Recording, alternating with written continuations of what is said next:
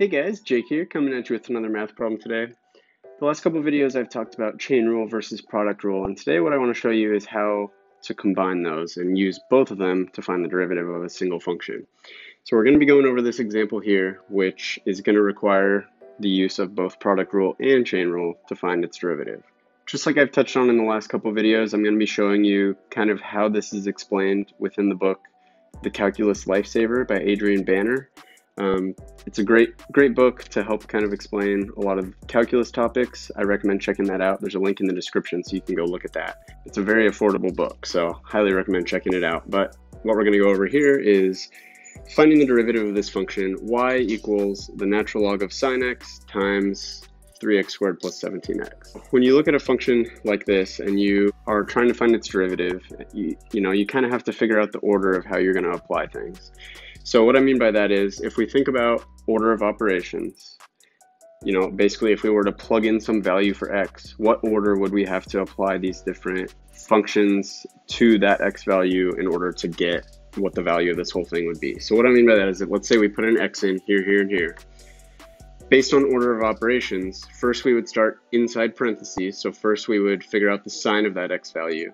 And then we would take the natural log of whatever that was, and that would give us this whole term here.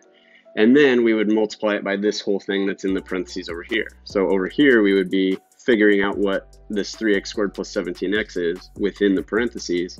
And then that whole thing would be multiplied by this whole thing.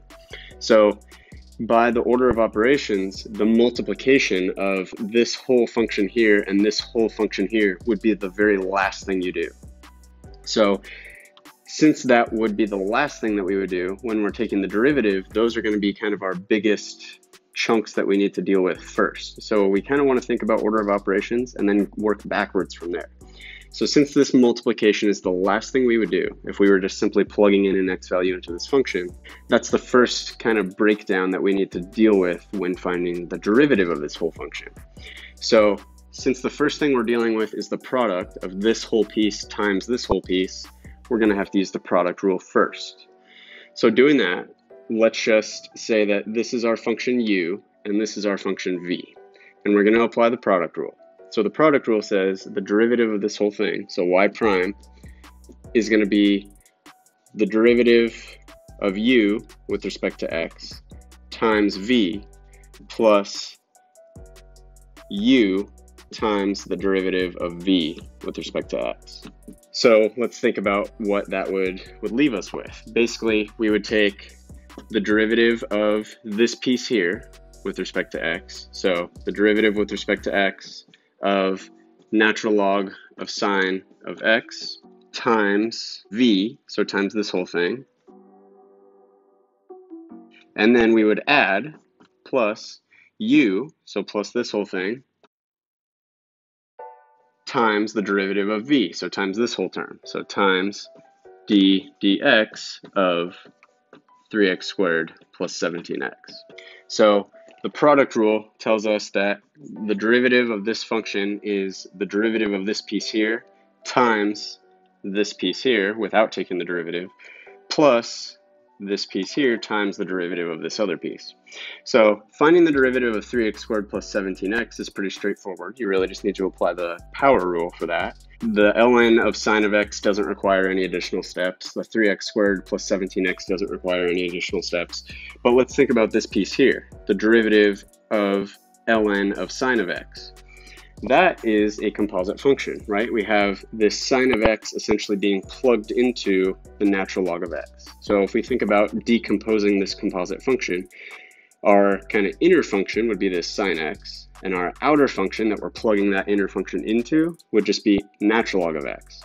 So finding just this single piece here is going to require the use of the chain rule.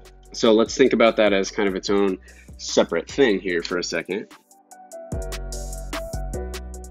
If we want to find the derivative with respect to x of natural log of sine of x, we want to think of this as a composite function, which basically means we want to figure out our inner function. So let's just make this is essentially our inner function. So now let's make the substitution w equals our inner function.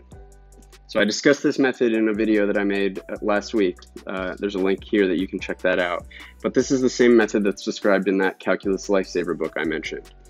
So basically what it says to do is pick your inner function, so figure out what your inner function is, designate that as some other letter, so let's just call it w. So now we're going to find the derivative of natural log of w, but we're going to do it with respect to w instead of x.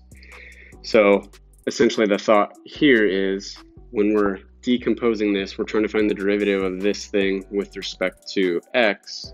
We can instead break that down into the derivative of that thing with respect to w, and then multiply that by the derivative of whatever w is with respect to x. So figuring out the derivative of this outer piece here with respect to w, then we're going to multiply that by the derivative of this w function with respect to x. So the derivative of ln of w is just going to be 1 over w. So we'll say dy dw is just 1 over w. And then the derivative of w with respect to x, that's just the derivative of this function with respect to x. The derivative of sine x is cosine x. So this dw dx piece is just going to be cosine x. But see, now the weird thing is we have a w and an x. So now what we can do is take this w and plug it back in for w here, and that'll give us the derivative of this whole thing with respect to x. So doing that would give us 1 over sine x times cosine x, which is the same as cosine x over sine x. So cosine x over sine x is the derivative of natural log of sine of x. So now, knowing that, we can take this and plug that in here for where it asks for the derivative with respect to x of natural log of sine of x. Right? So we know this piece here is now just going to be cosine x over sine of x. So we'll make that substitution.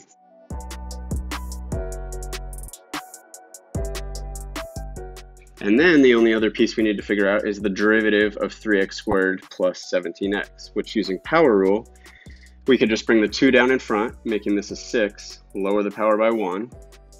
So it would just be 6x, and then the derivative of 17x is just 17. So this piece here is 6x plus 17. So we can replace this with that.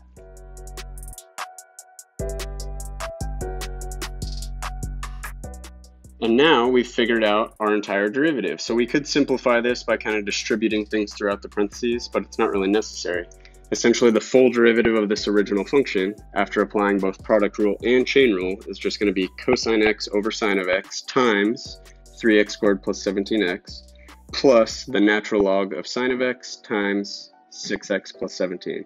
And make sure you're putting parentheses around these pieces so that you're properly distributing and multiplying this entire thing times this entire thing, as well as this entire thing times this entire thing.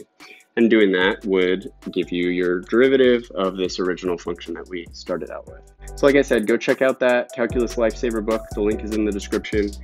It's a great book. It's very affordable. I highly recommend it. And please, if you like this video and found it helpful, give it a like, subscribe to the channel. It's a great way to help support the channel so I can keep making more videos like this. Thanks, and see you next time.